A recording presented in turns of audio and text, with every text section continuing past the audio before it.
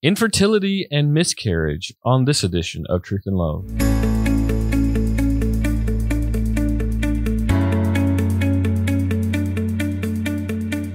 I'm Dale Johnson, and you're listening to Truth and Love, a podcast of the Association of Certified Biblical Counselors, where we seek to provide biblical solutions to the problems that people face. This week on the podcast, I have with me a good friend, Jeremy Prey. He's a pastor of biblical counseling at North Creek Church in Walnut Creek, California. He's an ACBC certified counselor, and he's in the fellow candidacy process. So in the future, he will be supervising potentially some of you who are our listeners. In addition to overseeing the biblical counseling ministry, he also oversees various other adult ministries there at North Creek. He has a Master of Divinity from the Master's Seminary. He and his wife, Haley, have been married since 2005, and they have 4 children. I want to mention, even before we get into this, Jeremy, part of the topic has come up. We asked you to write a booklet on this topic. I think this is an area where biblical counseling is, not addressed some of these issues. And so as a part of what was produced from that conversation is you contributed to our Biblical Solutions series, our booklets. And so I'm really grateful for that. I'm sure I'll mention that again at the end. But I want to get right into this. This is a topic that is very tender. It's very sensitive. It's very difficult. I want you to talk a little bit about even your story as we weave through some of these questions and as you talk about infertility and miscarriage. So let's start here. This might be an odd topic to think about as you write and speak and so on. Did you ever think you'd be writing and speaking on a topic like infertility and miscarriage? Well, thanks for having me, Dale. No, I didn't think that I'd ever be speaking or writing on this, nor did I want to, quite honestly. For my wife and I, not long after trying to conceive, we learned from the doctors that it was not impossible for us to have children, but it was unlikely, they said. And that then just launched us into a path of building our family in a way that we never would have dreamed, ending up doing embryo adoption for several of our children that the Lord has given us now, and then having several naturally. And then our 4th child is a daughter, and we learned after she was born that she has Down syndrome. And so there's all kinds of different things we can talk about here. But when it comes to the topic of infertility and miscarriage, no, I didn't want to have knowledge on that. However, now that the Lord has brought us through that, it's given me the ability to minister as a pastor in ways I wouldn't have been able to do otherwise. Now, I think it's important, too, when we think about this topic. I mean, nobody wants to be an expert on this kind of stuff, right? And honestly, many biblical counselors want to do all kinds of things. This isn't a topic that they think they want to jump into.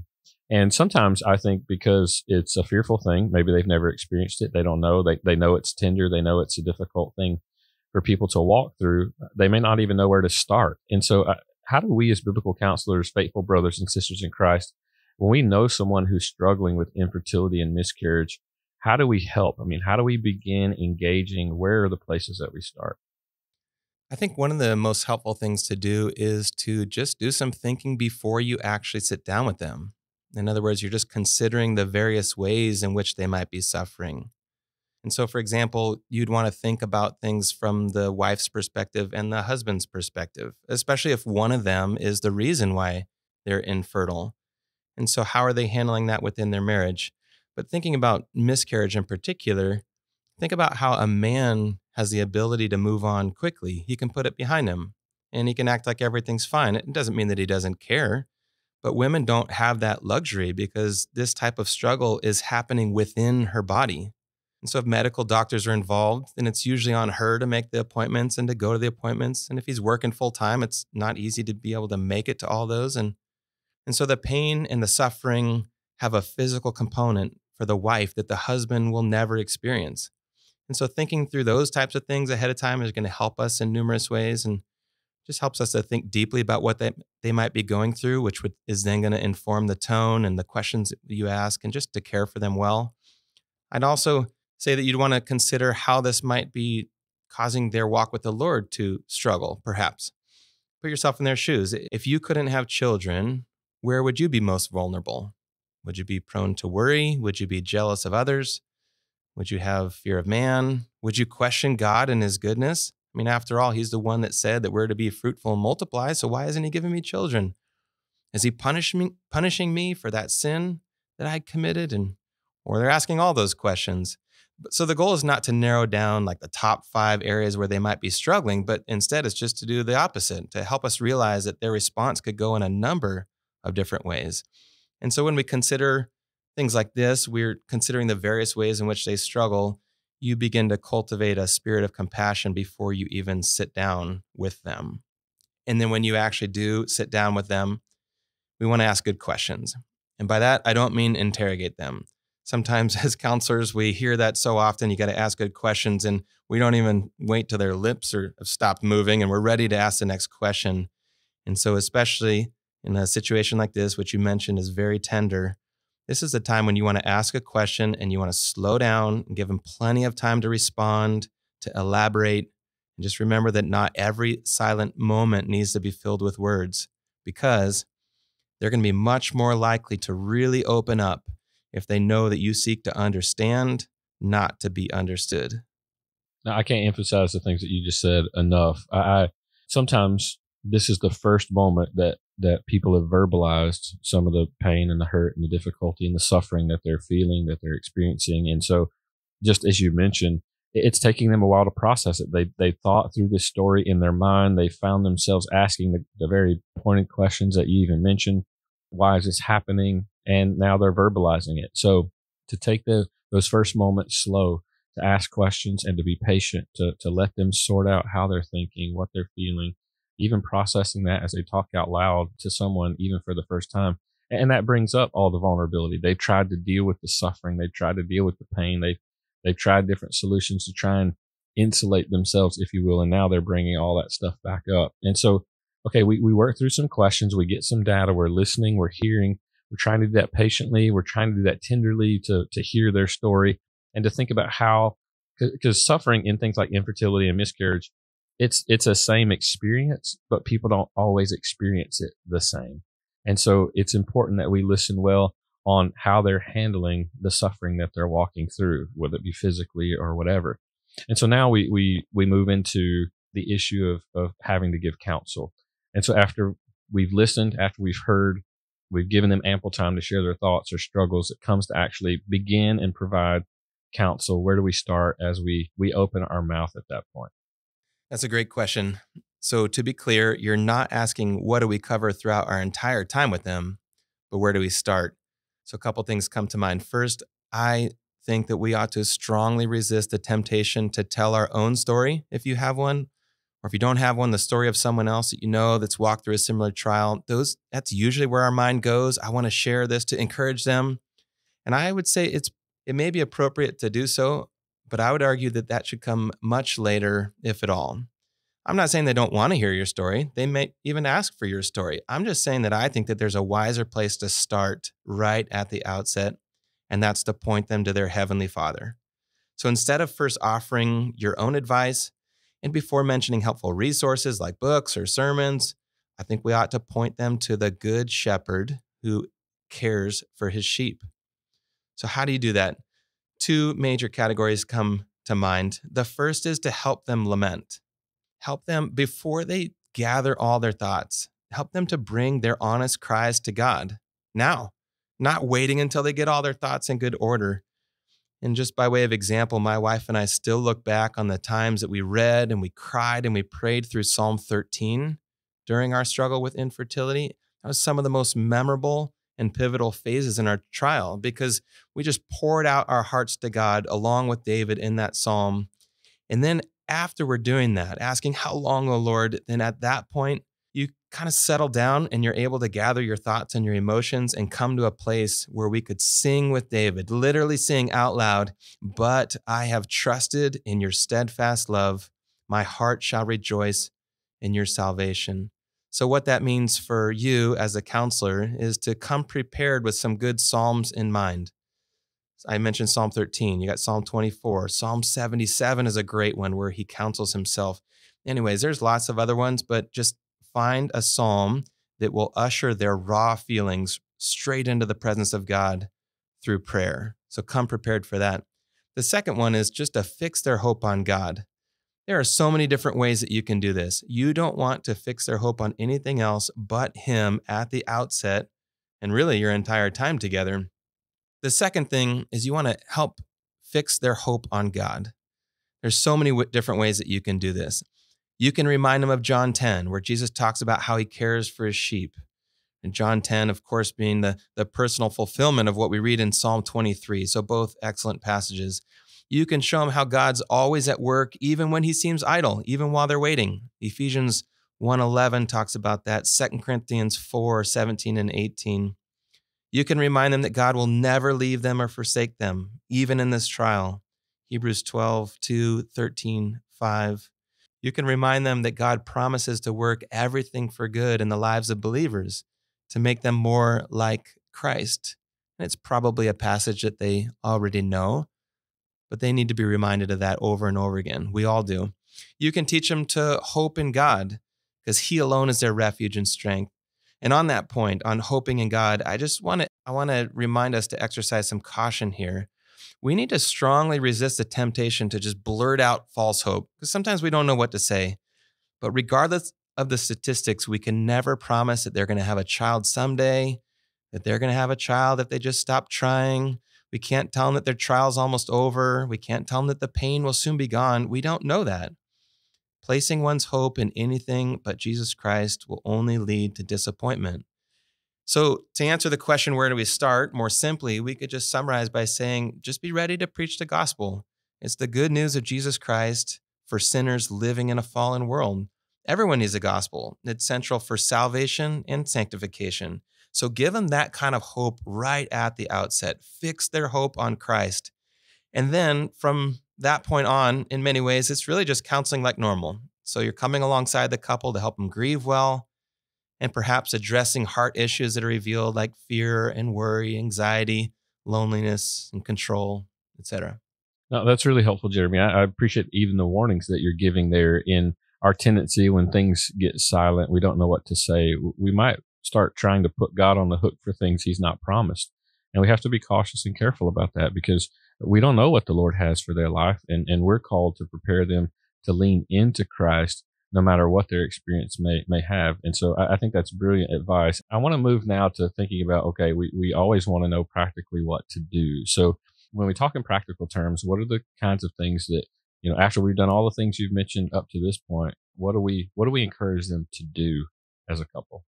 Well, there's a lot that could be said here in the practical realm, but I'll try to narrow it down to several things that are specific helps for infertility and miscarriage in particular, as best I can tell. The first would be to encourage them to be good stewards of all that God's given them. So this would include her body. This would include their finances. This would include the time that they have devoted to researching this topic and going to all the doctor's appointments and so forth. So remind them to be good stewards of their body, ask them questions in that regard. You may need to exhort them to remain in fellowship. In fact, I could say you probably are going to need to exhort them to remain in fellowship and not pull back. The hard part with this particular trial, the hard part about being in fellowship is it seems like everyone's having babies without issue. They're saying things like, I just look at my wife and she gets pregnant. And those are hard to hear. But the commands of Scripture to exercise the one another's still apply. And if they're not careful, they're just going to curl in on themselves like an ingrown toenail. So you're probably going to need to equip them to exercise discernment also with medical care, because it is awfully tempting to completely dismiss morality when all you want is a child. The doctors don't have the same morals. I'm assuming they're unbelievers. Many of them just want to boost their success rate. So oftentimes morality is just out the window. They'll help you get a child at all costs. And if you're not thinking clearly, if they are not thinking clearly, then sometimes you got to look out the rear view mirror to figure out, how did I get here? What decisions did I make? So just help them ahead of time to exercise discernment in that area. I would say also you need to emphasize resources that they need. I can guarantee they're already researching resources that they want circumstantially regarding pregnancy, whether or not acupuncture is okay, whether or not I should change my diet, how should I exercise, what do I do? They're looking at all those things. Your job is to emphasize what they need spiritually. Give them what they need in relationship to the Lord. If Jesus was sitting right next to them, would he recommend a website? Would he recommend a sermon series? I have a feeling he's going to say, haven't you read? And then lastly, I'd say encourage them to sing. And I think this is important with heavy trials like this. remind the brothers and sisters in Christ to sing songs that feed their soul, preferably songs with lyrics that are based on or related to the Bible passages that you're studying with them. So lodge them in the context of a particular passage of Scripture and find a song that takes those truths and brings them to the Lord. I don't mean find their favorite artist. I don't mean find their favorite melody. I mean find a song that will help them to take their affections and their feelings to both the inner man and the outer man and bring them to the Lord with spiritual truths so that they can worship God with the Bible being tethered to their heart. And so this is what Colossians 3:16 talks about, to help them to dwell, to have the word of God dwell in them richly, both in the inner man and the outer man. Yeah, well said. I love the way that you bring music into that. I think that's a way that we can continue to foster putting the word into their heart and then turning that word into worship as we bring our sorrows and difficulties to the Lord. And that's the right posture. The Bible's not afraid of our difficulties. It's not afraid of our grief. It's not afraid of our sorrows. It's what do we do with it? Do we bring it before the Lord? And that's what you're describing there. Several very good practical tips. Now, I want to bring this back around to you and your wife, Haley. You and I have had conversations even about this very topic. And tell us some of the lessons that you guys have learned for you and your wife since you've walked through this miscarriage and infertility. God really used this trial for my wife and I to help us recognize how we had a really tight grip on our plans. And if I could show you my fist, just imagine it's a tight fist around our plans. And this, I didn't even know that I had this tight fist around my plans. We knew exactly when we were going to have kids. 2 years into marriage, we're going to have kids in this month, and this is how we're going to do it. And we're going to have this many kids. This is where we're going to live. This is what we're going to do. Oh, man. The Lord used this particular trial to help us not only say that we believe that God is sovereign, but to show us that what that actually means practically. Are we really willing to yield our desires for our future plans to Him and His plan? And it's one thing to say that God is control, but when His plan is different than what we were expecting, that's really where the rubber meets the road in terms of the depth of our faith. And we're still learning the lesson too. When things don't go our way, we're learning that it's one thing to just be okay with it. That's like the first step, but it's another thing to actually embrace it as God's good and sovereign plan. The latter takes great faith, and my wife and I definitely have not arrived. And so it's a lesson that I'm continuing to learn as I get older, and especially as we started to go through the trial with having a special needs child. All of a sudden you look at the other hand and that hand is closed. Like, what happened here? I thought I learned this lesson, but it's just a lifelong lesson of learning to yield our plans to God's perfect plan and recognizing as such, and then embracing it as such and worshiping Him throughout the entire trial. Well, Jeremy, listen, this has been a helpful conversation. I want to encourage our listeners to pick up Jeremy's booklet on this topic, infertility and miscarriage. He shares, even in more detail, some about his own story and the things that the Lord has taught him through this process. And I think it'll be an encouragement to all of you as counselors. Jeremy, thank you for this time. Thank you for having me.